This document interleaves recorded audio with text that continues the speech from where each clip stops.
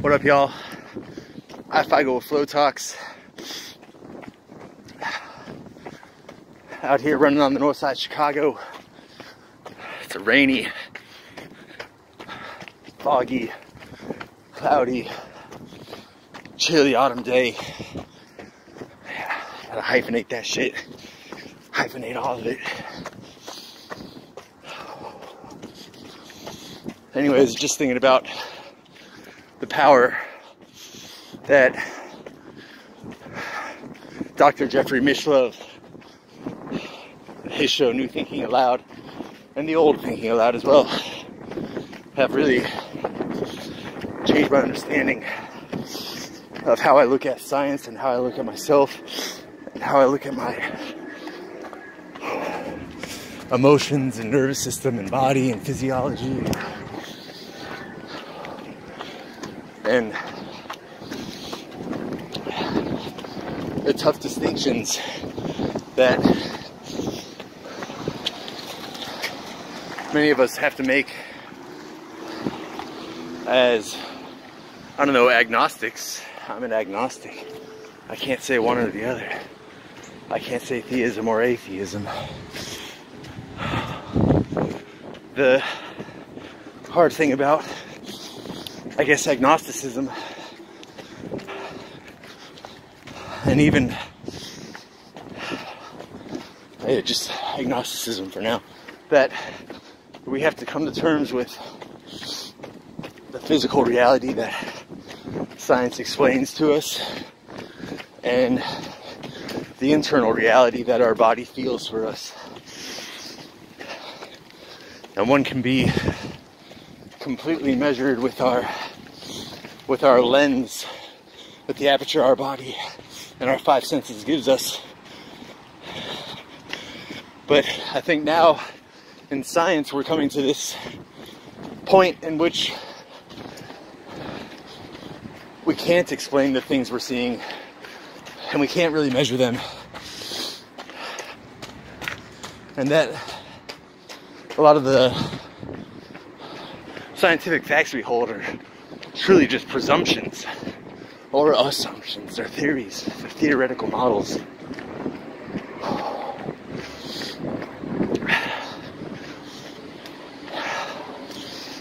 And I'm no mathematician, I'm no psychologist, I'm no, cosmologist. I know nothing of science. I've never conducted an empirical length and an empirical study in my life. I've only interpreted. I've only critiqued. I've only read and reread and reviewed in new lenses through my degree in English and media communications. So I can't look at the science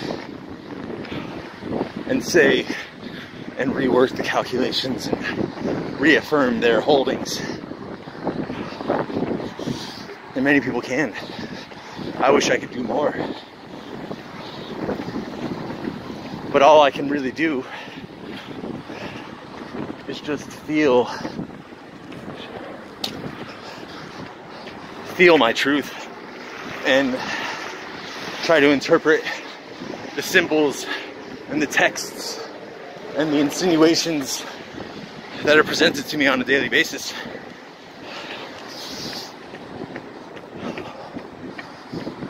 I can't go and measure them. I can't go and quantize and create unequivocal results proven by theoretical models. I can only feel out in my world by interpreting the vast array of medium that bombard me,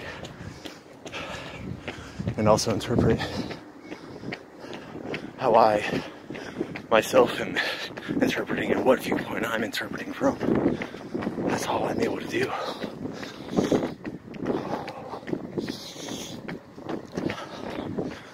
And I guess some may say that We need more people who are less empirically driven and more open to grander, more unprovable spaces of truth, to let thought sort of open up in them.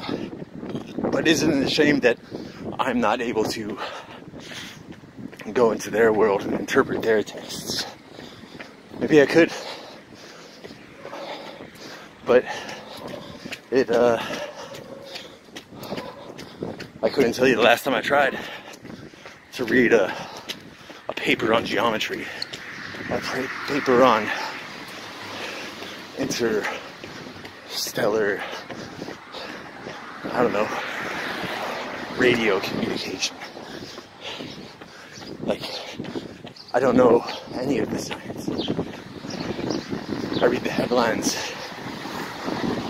I learn about the breakthroughs of science and act as if I do understand it, but I don't. And although it is beautiful, I trust it just as much as I trust our religious institutions.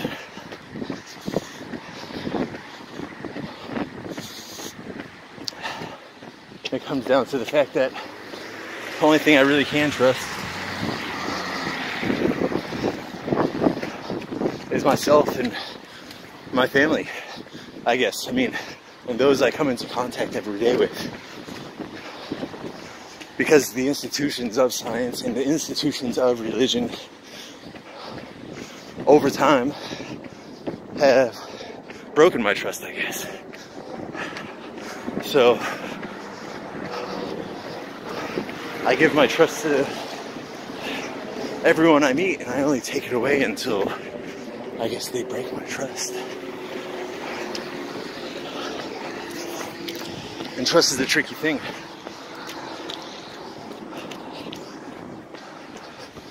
And I saw a little graphic the other day of there's the U.S., a map of the U.S.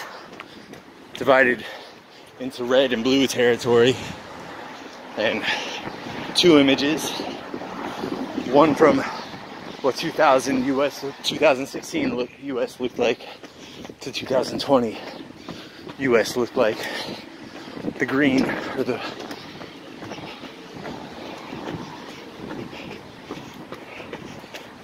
or the blue being people who watch CNN. CNN was, you know, all over the map of this 2016 map. And Fox News was the red blotches. And, you know, you would expect it in the South. A little bit in the South, in Texas. And maybe a little bit in the Midwest.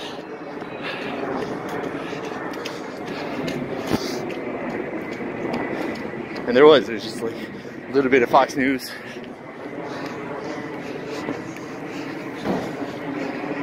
And a lot of CNN.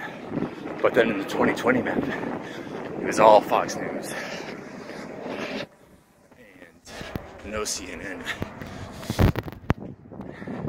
People are thinking, like, oh my God, those people who are now that everyone is all watching Fox News, they're all gonna vote for Trump. It's like, no, that's not the effect. The effect was, 2016, everyone lost their faith in CNN. CNN broke everyone's trust. And people stopped watching. So now, Fox News is more popular in those areas because there aren't all the other people watching CNN to make it the majority.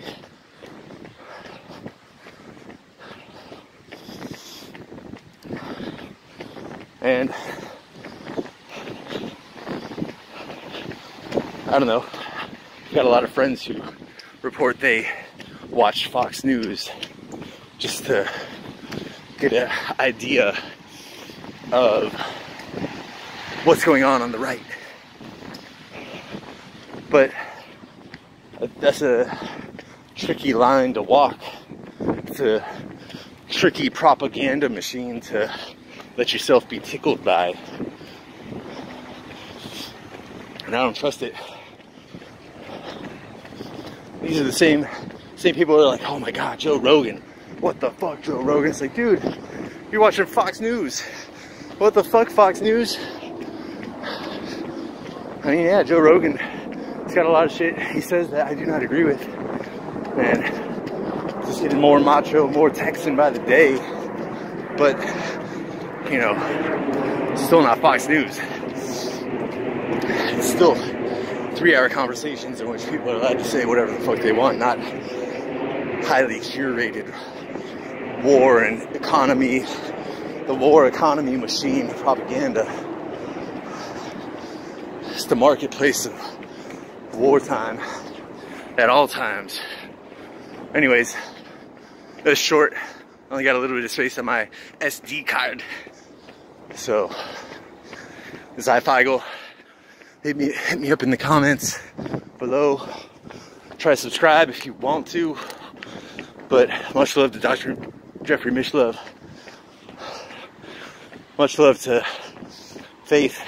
And let's open ourselves up away from science and feel out what is right. We all know what's right. We know how to solve police brutality. We know how to solve homelessness. We know how to solve widening gaps between the rich and the poor. We know how to solve all this shit. We just have to feel it. Let the science fall back and let us feel out what is right. The numbers crunch us to death, as we've seen with American and German fascism and fascism all around the world. Is everyone following orders? So I say, fuck that. Peace and love. ifeigle, Flowtox. On Twitter, I_FEIGLE. Later.